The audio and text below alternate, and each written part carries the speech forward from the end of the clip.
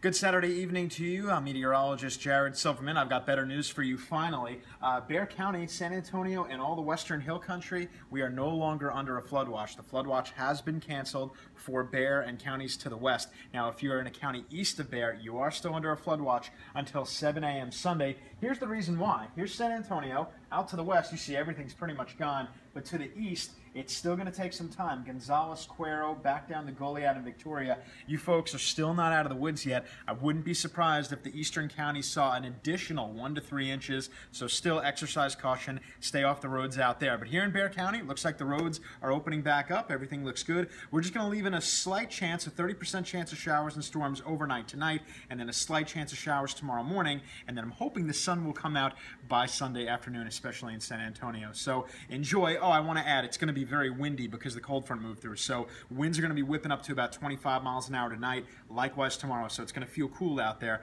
over the next 24 hours. So take the jacket and enjoy.